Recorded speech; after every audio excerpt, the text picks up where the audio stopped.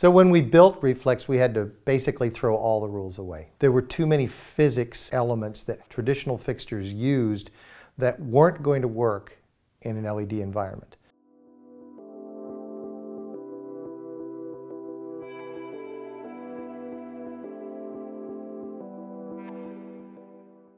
One of the big challenges of working with traditional fixtures of this power range is just that, power.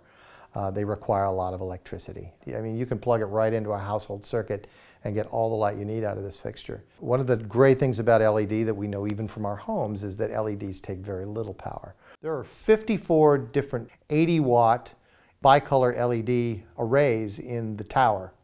54 of them. Each one of those contains over 100 LEDs. So you can imagine the density that we're getting out of that and the amount of heat that we would generate out of that. One of the things that's really different about it is that the LEDs are actually immersed in a cooling liquid.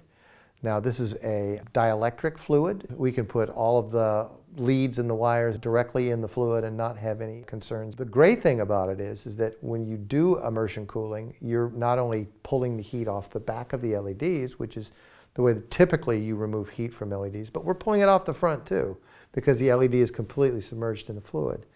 It's just really innovative in terms of how the team has chosen to accomplish this feat.